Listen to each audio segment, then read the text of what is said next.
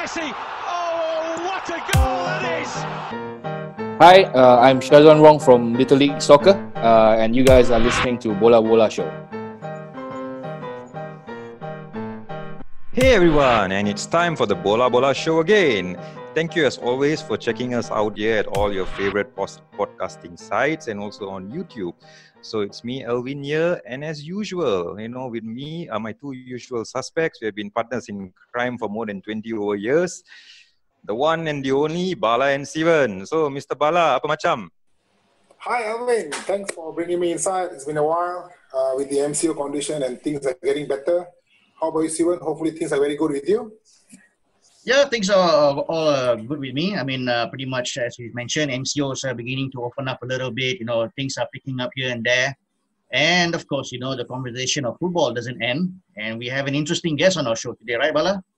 Oh, yes. He's none other than Shazwan Wong from the Little League Soccer General Manager. Nice to welcome you, Shazwan Wong. Can you give us more of your background and what do you do actually? Thanks for inviting me for a start. And I'm the General Manager of Little League Soccer. We run youth football training. And basically for Little League Soccer, we have various departments where we coach at schools. We coach a development program on the weekends. And then we also coach the elite program on the weekdays as well. Mm-hmm. I see. Okay. Of course, being a coach, when people talk about football coach, it's always the aspiration is always want to coach at a higher level, coaching, professional or semi-professional clubs. But in your case, what made you decided to go on in towards grassroots coaching? I mean, what was the inspiration for you behind this decision? Basically, I started at the very bottom. When I first reached China with my wife, I stumbled upon coaching by chance, actually. And basically, my very first session is coaching a bunch of 4 and 5 years old kids. So that's my very start. And then all the while I was in China, I'm involved in youth football as well. Until I came back to Malaysia in 2009 to join Little League Soccer. And basically it stuck there. I would say I had never had any, ambition to go to that pro level. Probably one thing is because there's always uncertainty on it, I would say. Okay, that's very interesting. Yeah, especially when you see in the local football scene, when you heard about those unpaid salaries and those like year by year contract, it's a bit unstable, to be honest with you. Okay. I mean, understood. Yeah, it is pretty much a concern for everyone who wants to be involved in professional football, especially in Malaysia. Yeah, all right. Yeah, okay. Talking about grassroots training, I think from our observation, we see in the Padang or even the futsal court, there's numerous players have interest and a lot of ambitions in the style, the move. We have quality. It doesn't matter what race, Indian, Chinese, Malay. The passion is there. But where are we lagging actually? We compare to top nations like Europe or even Japan in Asia. Where is the stumbling block? But for what I see, basically we can compete with them, especially in the younger age. But when it comes to the training, we are still lagging far behind, especially in the field. Is there any why from experience? I haven't been to Japan, and basically I really can't comment about coaching styles and stuff like that. But I think there are 2 points that I see we are lacking is number one is football culture. I don't think the football culture is here yet, especially when you look at in Japan. I know kids as young as 8 years old are training 5 times a week with a match on the weekend. And I think same goes to the European countries as well. But back home in Malaysia, when I first came back with Little League Soccer, at that time that structure is not there yet. We're still more or less weekend club training. We do train on weekdays as well, but it's compared to what we are doing now is very different. We can see how many youth clubs in KL actually training on weekdays as well. like for us in FCKL, for the 8 years old and 10 years old, 8 to 12 actually, we are training every Monday, Wednesday, and Friday. And for the older boys, the 13 and above, all the way to 18s, they're actually training 4 times a week, Monday to Thursday, with the league games on the weekend as well. So we are trying to improve on that. And I also remember when in the I would say about 2013 and 2014, it is not easy to convince the parents to come back out to train on the weekdays. Because basically during that time, it's basically like you come down on a Saturday and Sunday and then that's it. Yeah. But now like we're trying to implement training the weekdays. It is a process to convince the parents like we need to train more in order to improve. And the second point I would say, coaching education, especially for grassroots. From what I see, like I think it's a bit lacking here in Malaysia. We do have those regularly, the C license, the B license and stuff like that. But I don't think that is 100% tailor-made for youth coaching. It's very different. Okay, all right.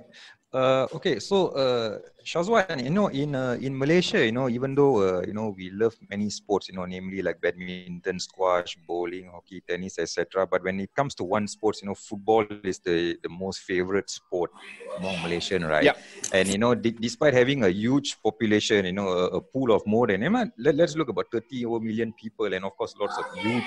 And all involved there as well, But there's always an issue about struggling to find suitable talent, you see, as compared to other countries with far less population than us and having much more success in this sport. So, where do you think the problem lies here? Do you think there's a gap from bridging between grassroots to structured training level to get into senior level and all that? I think that might be the case, to be honest with you. When you look at the M-League teams, you can see like not many actually have academy. I mean, like, correct me if I'm wrong. I think Selangor is starting one. JDT have one that is pretty successful. I know for a fact Kedah also, if I'm not mistaken, have one. But is there any like proper structure like we see at the Premier League or in Germany, where these youth clubs have like a proper structure from the area moving all the way up to a certain club, right? I don't think we have a solid structure as they are, which I think that's affecting the development of the boys anymore a little bit. Because I mean, like, where can we see a clear pathway for youth players? Let's say he joins a club. Like, even like for now, if he join us as for Little League, right? Yeah. They can see the pathway from development moving up to the elite level, which is the FCKL. We got 8, 9, 10 years old all the way to 18. But after 18, where do they go? That would be the main question, I would say. Okay. Let's talk about parents then. When I was youth, I remember at one tournament I went, I was representing Selangor in Taekwondo. I was preparing for a national, Selangor Open in Pandamara at the time. So before I go, my father looked at me and looked, because it's SPM here, he told me that, where are you going? I said, going for a tournament here. And then he told me back, this matter going to give you rights or not, in Tamil language.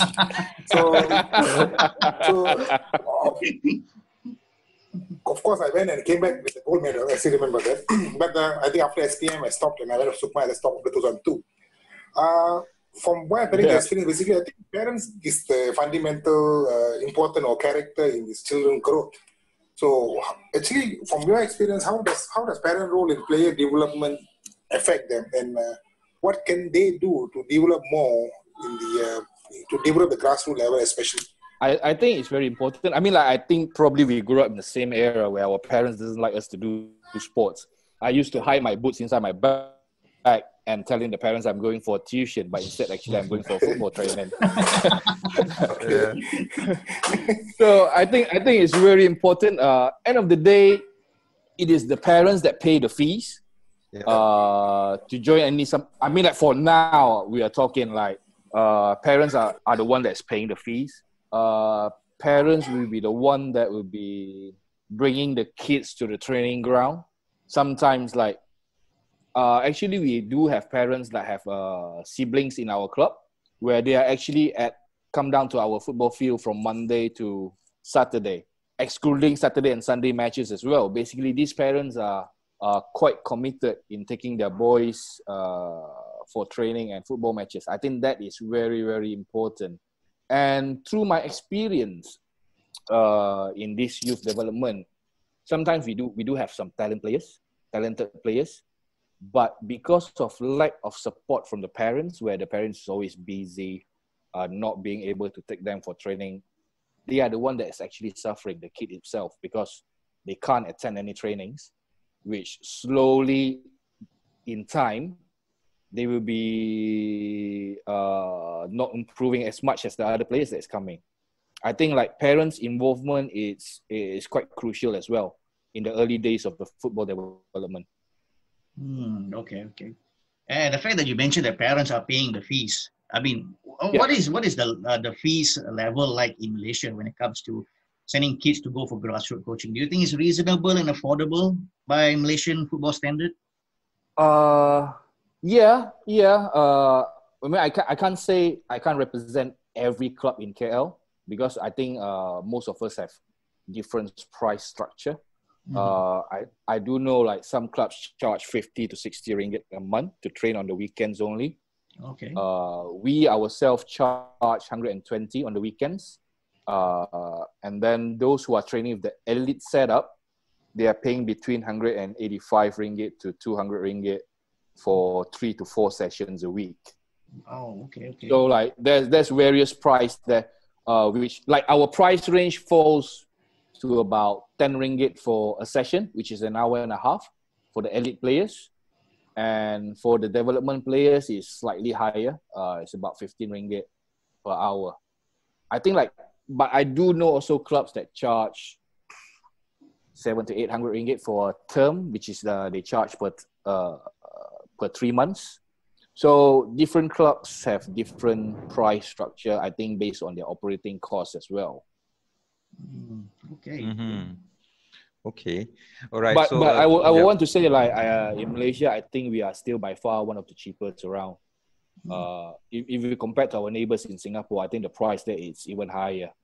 In terms of fees payment for sports. Okay.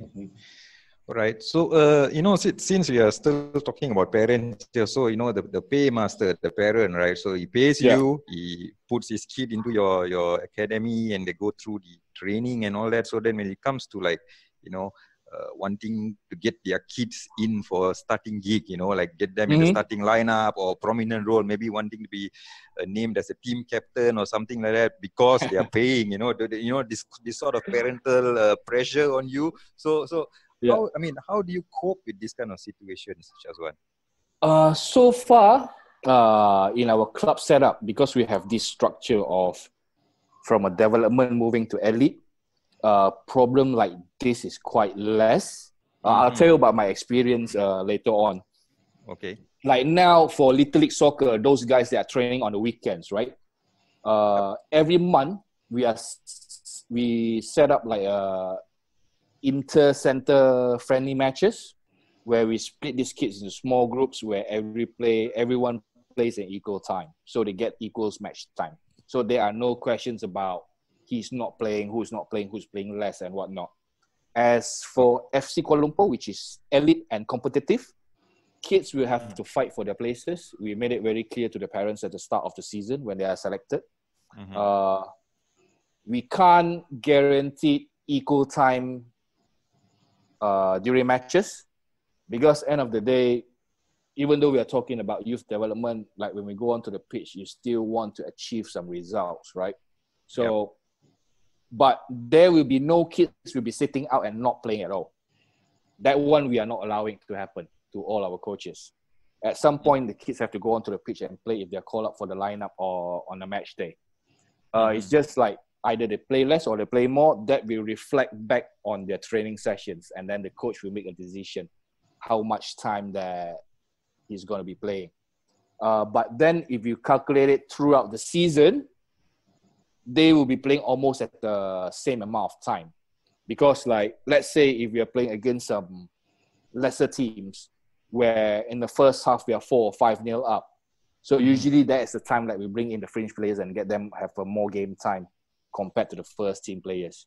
Like I believe like in football setup, most teams will have like 3 or 4 main players, right? Where these are the players like you get you results and stuff like that. But if you're on a day like in the first half you're 4 or 5-0 up, then that's when the subs get the runs out more than the first team players. So back to the experience that I'm going to tell you, like I remember early on when we started this elite setup, there's one parent that actually sponsoring the club where we are preparing to go for a tournament outside of KL. And he is questioning why my kid is not selected when I'm your sponsor.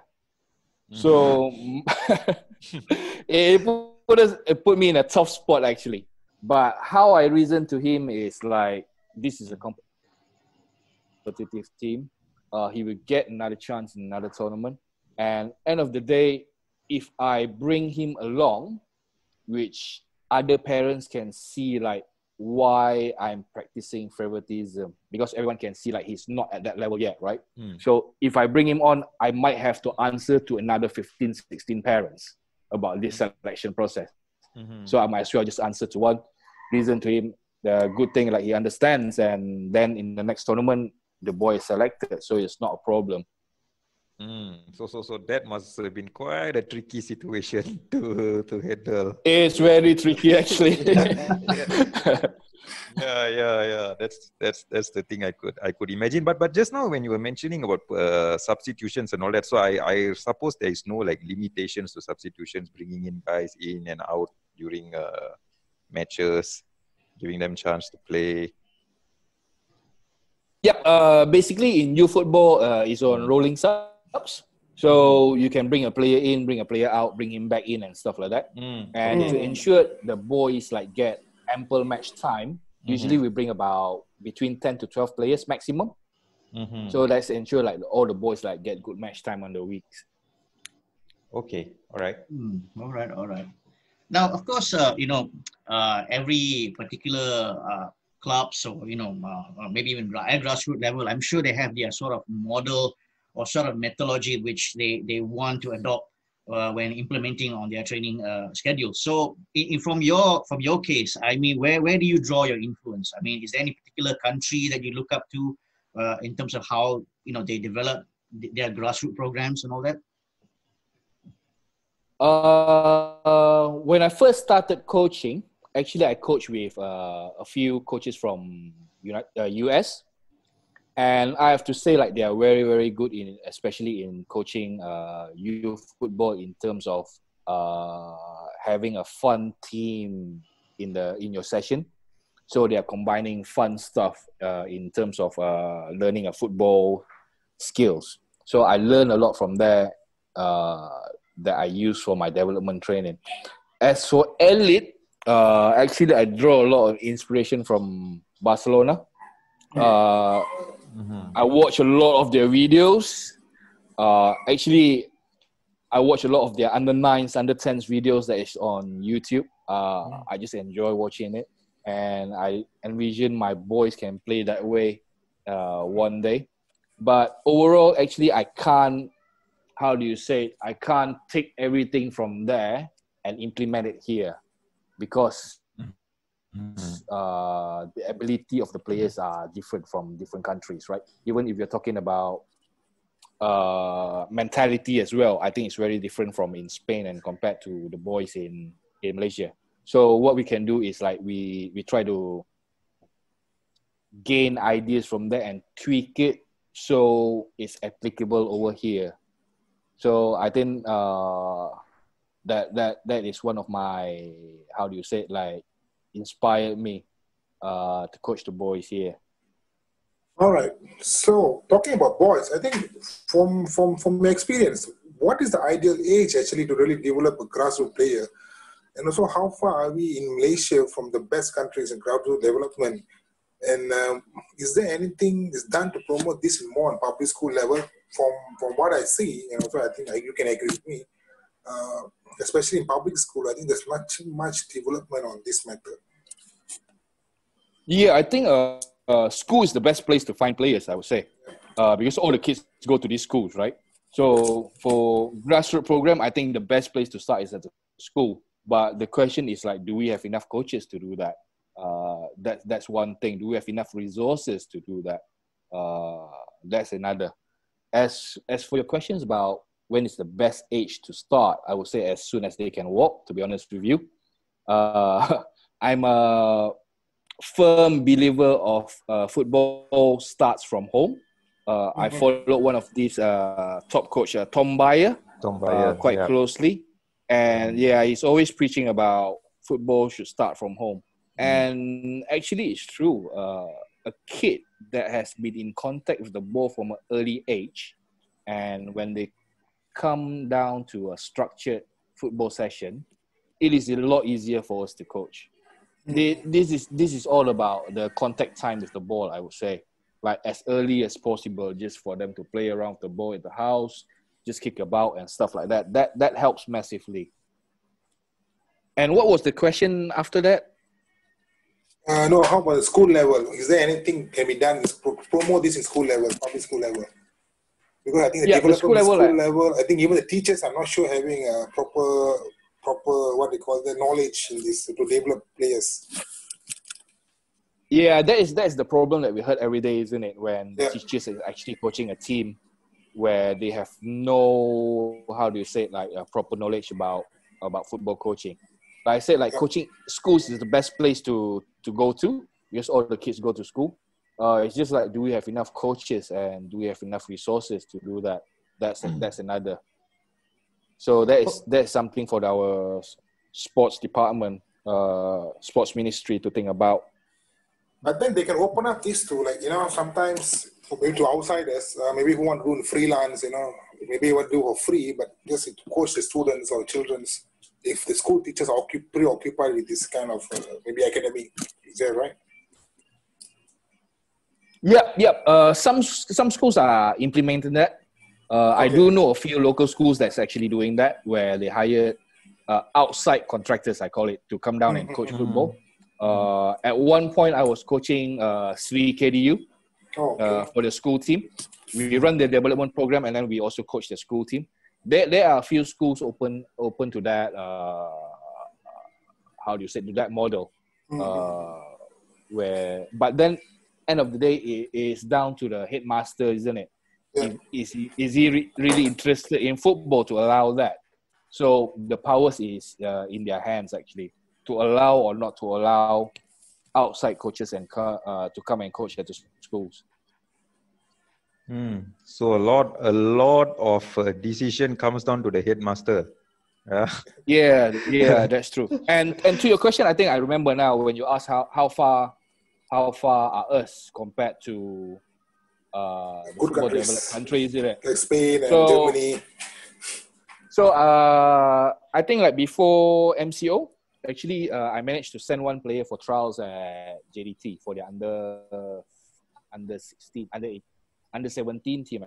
Okay. Actually. So I have a quick chat with their head coach, which is from Valencia. So obviously he got that experience coaching in Spain and stuff like that.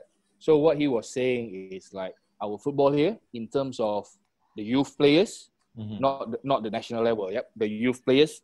Probably he was talking about his boys comparing to what he has in Spain.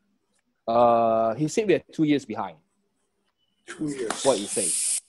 Yeah, 2 years behind. Meaning our under 18 boys are playing similar as their under 16 boys down there. Our under 12 boys here probably playing similar to their under 10s.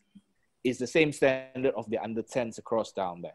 So if he's speaking from in terms of his experience with JDT, right, where they are 2 years behind, and that is a pretty high level team down there. So if we go down to the level to us, the private clubs, I think we are like probably 4 years behind, I would say. Okay, that's Because interesting like stats, actually. yeah, we went to Eber Cup last year with our under nines, under 12, if I'm not mistaken, and our under 15s team. And you can see their physical and technical level is just 2 or 3 levels on top of us. It is a quite a gap down there actually. Shazwan, would you want to just inform our listeners again? What cup was this again? Eber Cup in Portugal. Ah, okay, Oh, Eber okay. Cup. Okay. Yeah. So it's an international youth tournament? Yeah, it's an international youth tournament where there are clubs come from all over Europe and even from US as well, South America. And to be honest with you, those boys from France, like the African players, like physically they're just like dominating everything. You're talking from a very young age. And when you look at those teams from Spain and Portugal, they are more of a technical player. They don't have the physical. They don't have the physical. You can see kids are probably smaller than our boys, but there is just no way to touch them or get near to them. It is just like a few levels above us. I think this whole thing about raising up the level also, I think, comes down to decision making, right? How quick these kids can like, you know, when the ball is at your feet, right? Yeah. What do you do with it in like split second, right? This is where I think we also lack compared to, you know, the more established nations, I think. So I think FAM also have tweaked their syllabus a little bit. I think they're trying to create thinking players where now I would say coaches, instead of giving instructions during training session, I think it's more on asking questions now. Like if a kid play a pass to this area, which is intercepted, instead of telling him to pass there, we can ask him. Okay, you play the pass there, but what can be better? Where can you pass it better? So the kids have looked around, I should pass down there. Yeah. So then when they start thinking, when they start answering questions from you, I think that will help in terms of when the player is playing, they are starting thinking about solutions. Yeah, exactly. So they don't get panic when you know, when it's like a one-on-one, a defender running to them, they know exactly what to do. You know. Yeah, correct. In all those situations they've been put through. Yeah. Yeah. So, end of the day, all of these come through a process. Like I said earlier, I think the training times is very important. Even like I'm currently coaching my under nine team, where for me, 3 times a week is not enough. I would love to coach them 4 to 5 times a week, but like I said, we have to take this slowly because this is eventually will affect the parents' commitment as well. Where are they willing to stray away from 3 times? Are they willing to send the kids 5 times a week? I mean, like financially, I don't think it's a problem for them to pay. It's just like the time to take the kids from school back home, shower, have their lunch or whatever, and then straight to training. I think that's a commitment that these parents have to be in, and like for our nation to be in that culture, I think it will take some time. Yeah, and I think pretty sure some of these kids have more than just the football training on their plate, right? They have probably school, tuition, and all lots of other stuff. Pianos or whatever. So sometimes parents, in a way, tend to burn out their kids by just letting them try and do everything. And actually, we do have kids like sometimes turn up in training. We can see like these kids are tired. And then when we ask, like, I just did 1 hour of streaming and then 1 hour of athletics. I mean, like, obviously after 2 hours of these sports, and then you come for football training, which is the last part of exercise of the day. You are knackered. You're tired. So what we advise the parents, like, if they really want to concentrate on football, if they really want to do well in football, I think at the age of probably 10, 11 years old, they might need to start pick one sport and concentrate on it so they can be better. Yep. Yeah, yeah. Okay, interesting. So, Shazwan, all of us now are going through this difficult and challenging time of the movement control order, Very difficult. due to this COVID-19 pandemic. And I think it has a huge impact on your training programs, and how do, coaches like you cope in these last few months? Were you guys organizing anything online on Zoom and all that with the kids? Yeah. From the start of MCO, actually, we continue with our training. Indoors, we didn't go out. We do it via Zoom online. Okay. We still keep our training times where, like the 12 and below, still doing 3 times a week, and the older boys are still doing 4 to 5 times a week on Zoom. But it's very limited to what we can do. Yeah. Basically, we are just doing ball mastery, reaction exercise. We can't even do like passing as well, because some of them like stay in apartments. You don't want to start getting complaints of balls banging into the walls every single time. So I think it's quite a challenge. It's very new to all of us, coaching football online. But I think after a few weeks, we start to get the hang out of it. We start to create better sessions to challenge the boys at home. But I think at some point, the players and us coaches might get burned out from this coaching online. Then it is quite difficult. Like end of the day, like all want to go back to outdoors. I would. I would think so as well. Yeah. Yep. And that is why, Shazwan, you're really hoping for good news tomorrow. Yeah. End of the day, like people say like for this MCO, we need to start to live with the virus. It's gonna be everything will be new norm and stuff like that. For me, football can't be a new norm. It just can't. Because you can't you if you imagine social distancing in football, it's going to be a basketball score, right? The game. Yeah. Like for a start, if they allow us to go back to train with social distance outdoor, I'm very happy, man, compared to doing it online. But to say football is going to get a new norm in this and that, I don't think that will happen, because end of the day, football is a team sports. Football is a contact sports. It can't be done with any other way. It has to go back to the old way. So like, I mean, if you compare to, I heard darts are doing it online now. Darts competition. Like individual sports, yes, I understand. Like you can change from being getting together and do the sports if it's individual, like darts, or what else can we do online on their own, which does not affect, like probably archery. I would say that you can do it on yourself, no problem. Like football will never have a new norm, that's for sure. I mean, we are watching, some of the leagues which have resumed, and to be honest, sometimes it's very funny to see players. They social distance themselves in the tunnel. They social distance themselves on the bench. They social distance themselves when they're celebrating a goal. But when it comes to taking free kick, everybody's lined up like stick to each other. And the wall, that's very weird. So I'm like, hey, wait a minute. I mean, what's the point of all this then? I mean, might as well we just get on with it, since we want to start all that. I mean, might as well we just get on with it, right? Yeah, hopefully everything will get back to normal. Like football needs to get back to normal. It is part of our life, isn't it? To those who are involved in football, regardless if you are a fan or you are a sports writer, you are a player, coach. I think like football needs to get back to normality. Yeah. But at least now you with this COVID-19 as well, when you guys have gone through the Zoom training and all. Yeah.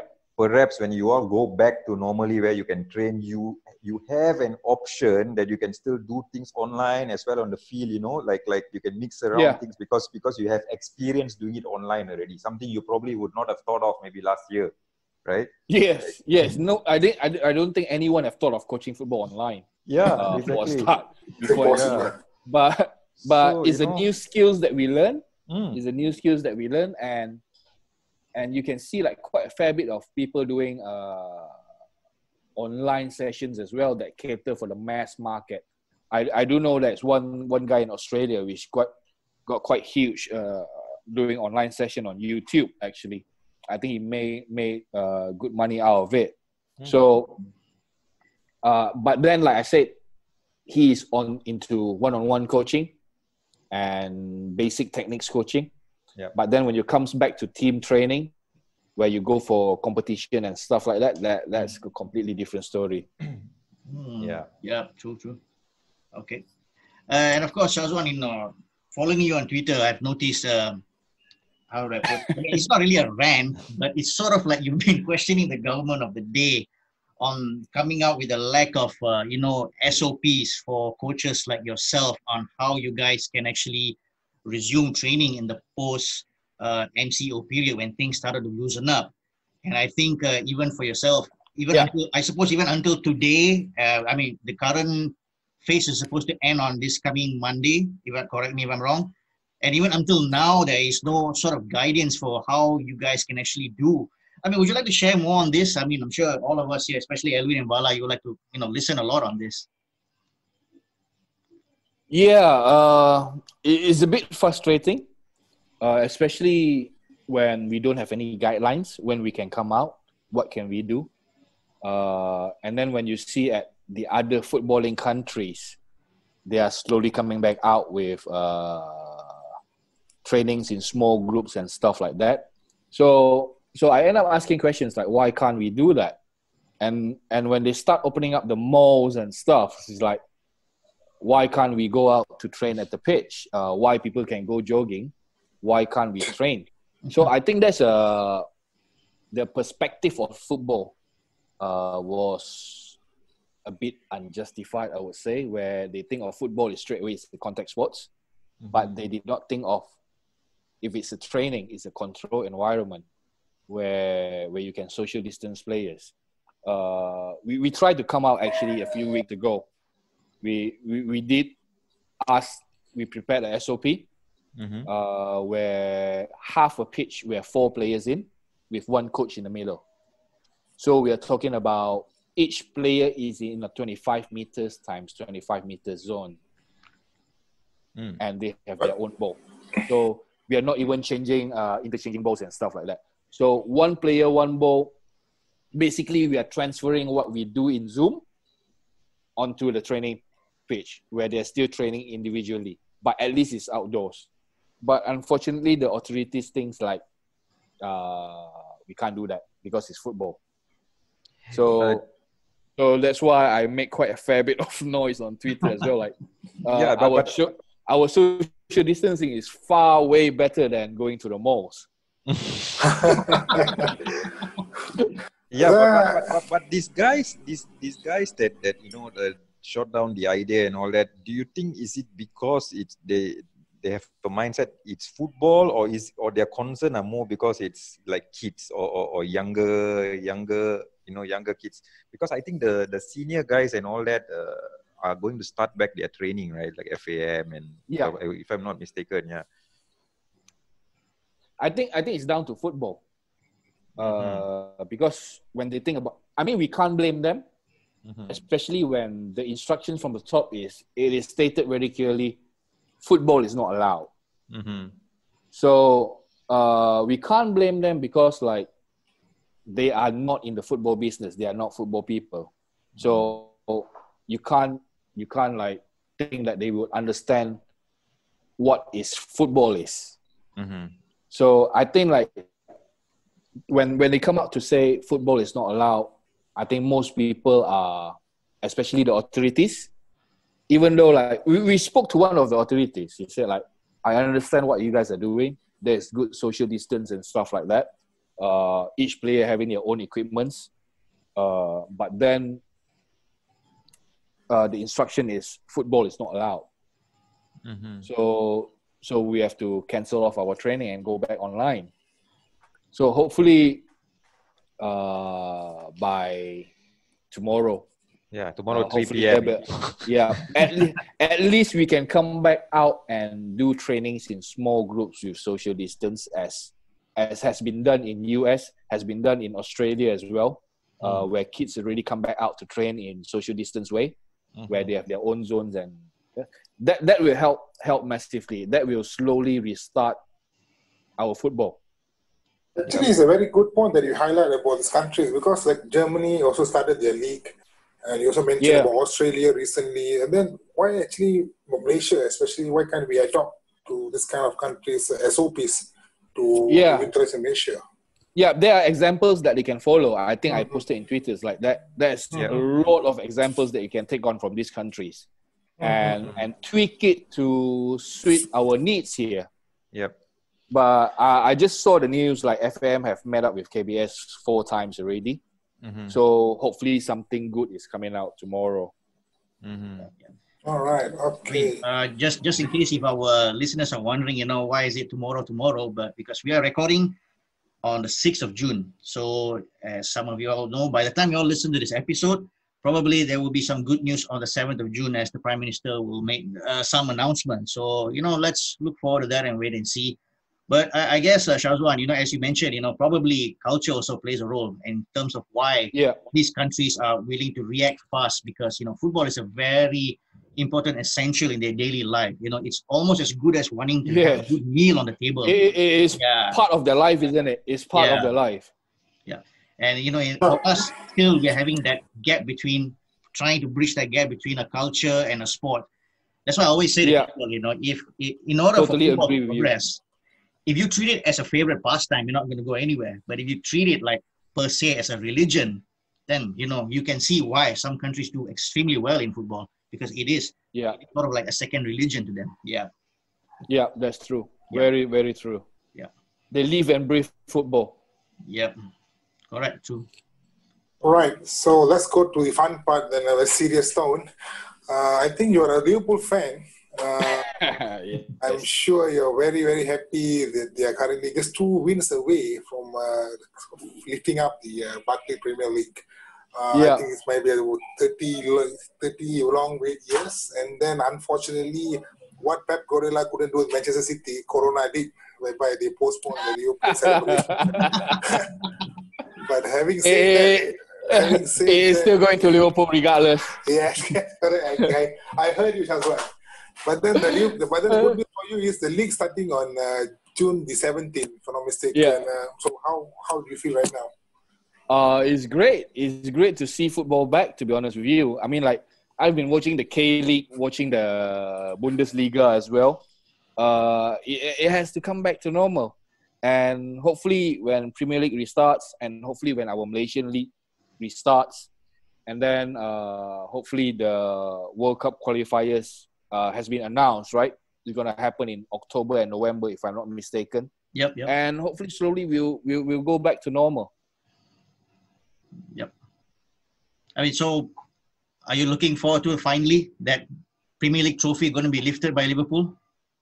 Yeah, sadly it's not going to be in front of the fans. For sure, it's going to be weird. I would say lifting a trophy in an empty stadium. So I'm not sure how they're going to organize that. But a trophy is a trophy, a win is a win. Yeah. And hopefully we'll do it against Everton, even better. Hopefully Man City will lose to Arsenal and do it against Everton.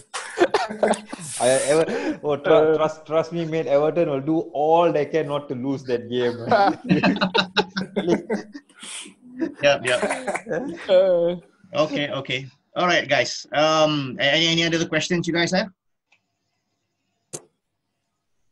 Okay with me. Yeah. No, nothing on my side. So, Shazwan, like to really thank you for joining us on this show today, and perhaps you want to let our listeners know how can they locate you, or can they find you, on your online handles, your social media handles or something, so that they can get in touch with you. So maybe introduce your school a bit. Where are you based? The Little League Soccer, we trains across in 4 locations. We trains in Ardens Arena, Park, the new camp, and then at ISKL Melawati. Hopefully, when everything goes back to normal, we'll be outdoors coaching in the development program as well. And if anyone is interested to come out for trials with FC Kuala Lumpur, which is the elite team, we are based at New Camp. They can reach me on my Twitter at Shazwan6. So that's WANSHAZWAN6. I think it's best to reach me across on Twitter, and if there's any queries, I can answer them. Or they can email me at shazwan@littleleague.com.my. Okay, all right. We'll put the description in our episode and across all our social media channel. Yeah, we will do that. Thanks a lot. Thanks a lot for that. Appreciate that. Definitely. I mean, of course, on behalf of everybody on the Bola Bola show, we really like to thank you for taking your time on a weekend, able to talk with us. Thank you so much, Shazwan. No problem. You're welcome. Pleasure talking to you guys as well. Yeah. Okay. Thank you, man. Thank you for your time. Yeah. Thank you for your time, Shazwan, and your insight. Yeah. No problem. Okay, guys. And with that said, we will end our episode for this week. So bye for now.